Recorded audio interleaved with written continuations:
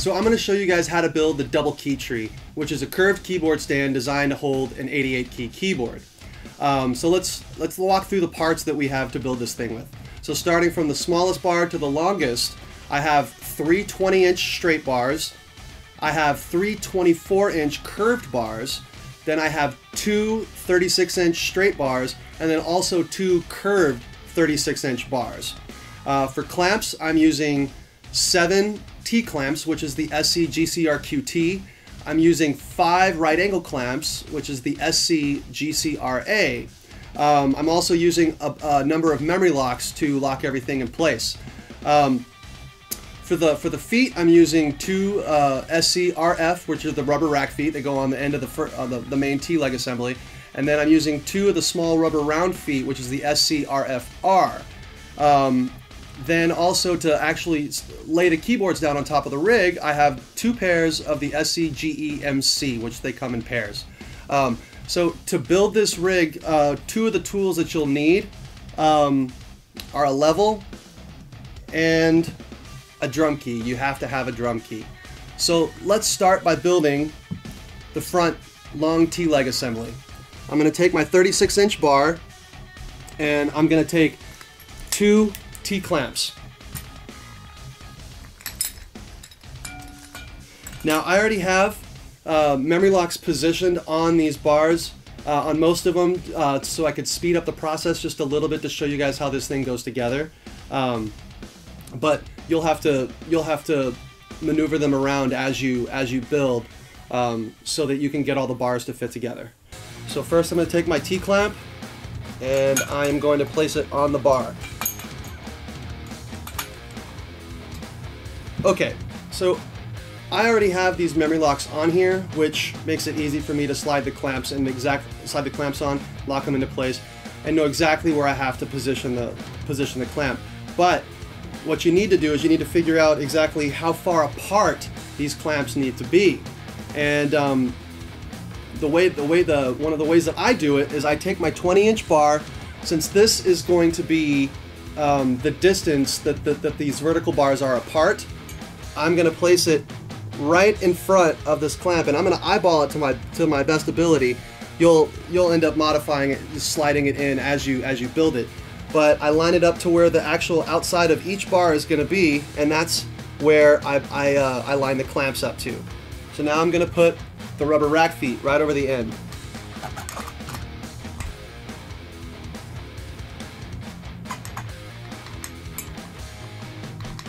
Okay, so what you're going to need to make sure is that both these clamps are facing up and they're level going up, and that sometimes hard to do just by eyeballing it, but eyeball it the best you can, and then when you start adding the vertical bars and you add the tops, the lower cross support, you'll see how it'll line itself up. So you don't want to completely tighten these clamps until you know that they're exactly in the right position once you get the 2 verticals on.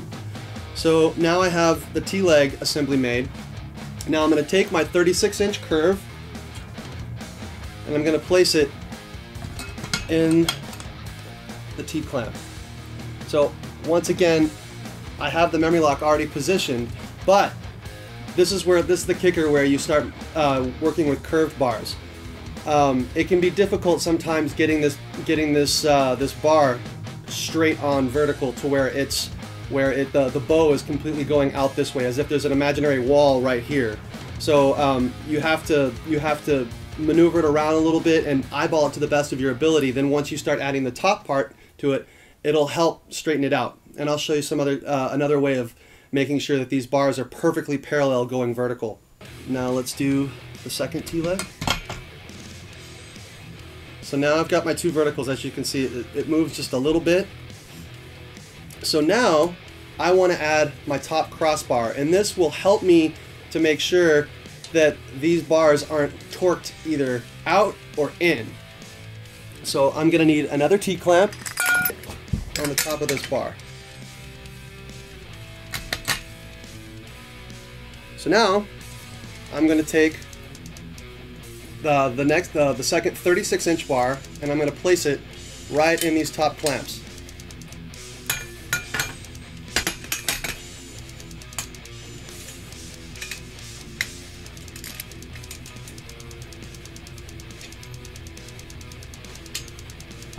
when these clamps are still a little bit loose, you'll start to see the bar will start to form just a little bit just to fit in these clamps, because if this bar is torqued this way or this way, they will not fit perfectly in these clamps the way that I have this here. So this will help you get these vertical bars straight. Okay, so the next step is I want to add my cross support, which is actually going to be the support for my second tier. The reason I'm going to do this next is because this will solidify whether or not these bars are torqued, and I'll show you. So I'm going to take a right angle clamp,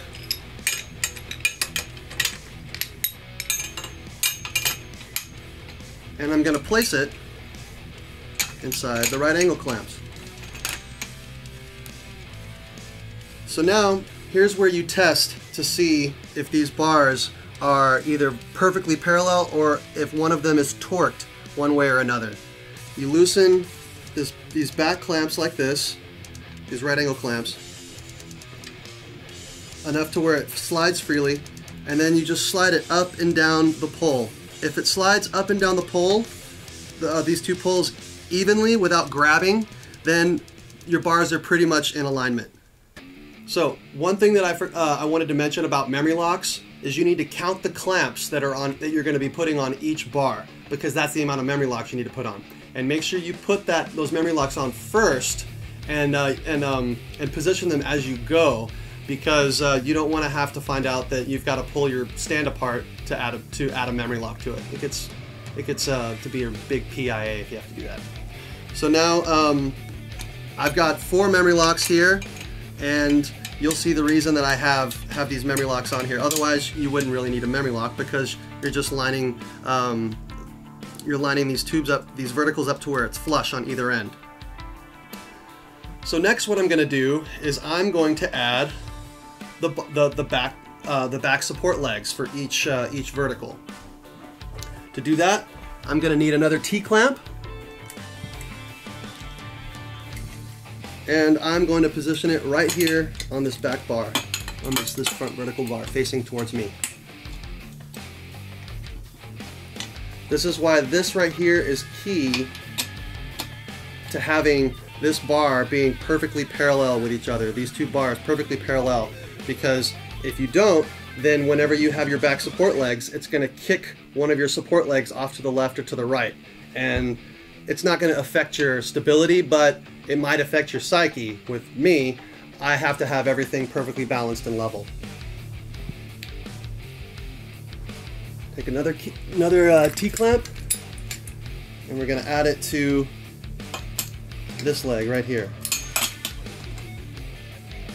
Okay, so now I'm eyeballing the two clamps. They look pretty straight to me. So what I'm going to do now is I'm going to take the 24-inch curve bar, and I'm going to apply them to both verticals like this. So now it has a support leg to go like this. And I will need these 2 rubber rack feet. And we'll place them right over the end of the bar.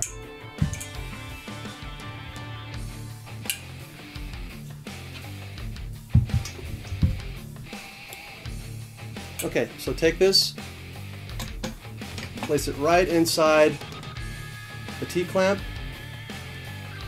and now you have a support leg, and it'll stand up at least while you can attach the other one. Add the second one. Now, to make sure that these two are level, these two are at the same height, you can use a measuring tape to make sure you've got the clamp position at the same height on each bar, or you can eyeball it.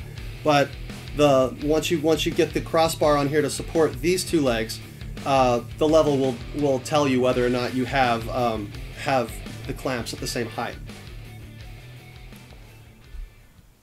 So now I'm going to add the back support leg, the support bar. So I need 2 right angle clamps and a 20-inch straight bar. And I position it up a little bit like this so it angles up, so you can just slide the other clamp on and and lay it down right in the clamp. Let's do this. So you've got one clamp on, add the bar, make sure it's flush to the end.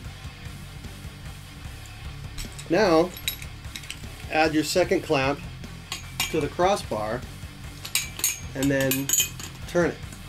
Now this will tell you if you have this clamp pitched in the right directly off of this bar correctly, if it's straight in line versus being torqued left or right. Because if it's torqued left or right, you're going to have some leftover bar at the end of this clamp, like I do here. So I realized I need to move this clamp out, this leg out a little bit, so it gives me a little bit more, so it goes towards the end.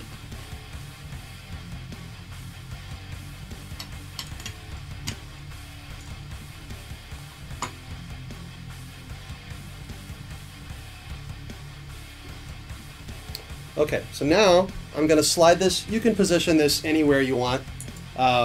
It's kind of it's arbitrary as to where it needs to be.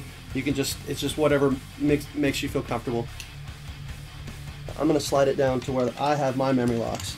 And this is another telltale sign if these bars are torqued or if they're straight. If this bar slides up and down easily. You need to make sure the clamps are loose enough to slide first.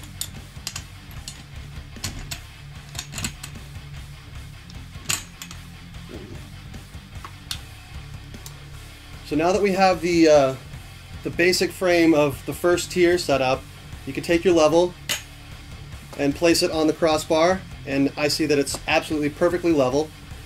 You take your level, put it on the top crossbar, and I can see that it's perfectly level there. Now if we want to measure the middle crossbar too, we'll do the same thing, but it's all going to read the same it's all going to read the same level if these two bars are level. So now it's time to add the second tier. To do that, I'm going to need a right angle clamp and a T-clamp. So I position the right angle clamp to where the empty side of the clamp is facing me, facing the player. Then I'm going to take my 24-inch curved bar and I'm going to place it to where it's curving away from me, right in here, into the empty side of the clamp.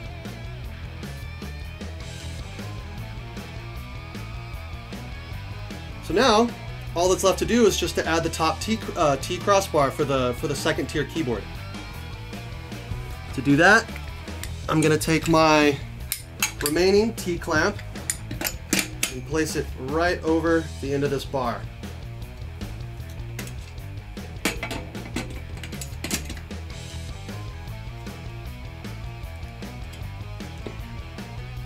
Okay, so now that we have our second tier bar framework attached already, we need to make sure that we memory lock this clamp right down here, so that if you're using a really heavy keyboard, you don't have to worry about the vertical bar twisting on this crossbar right here. So take a memory lock, put it to the left side of the clamp, then also take another memory lock and put it to the other side of the clamp. Now you've completely removed any possibility that the clamp is going to slip and your second tier keyboard is going to slip a little bit.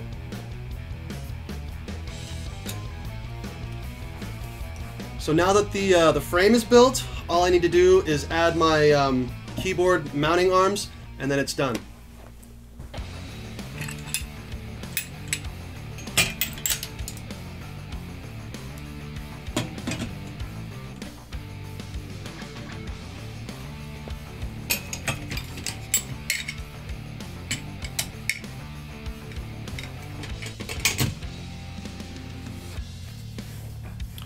Okay, so I noticed that the keyboard arms that I put here this second tier stem may be too close to where it hits the back of the keyboard. So all I have to do is rotate this bar back just a little bit, and then I have plenty of space for my first tier keyboard.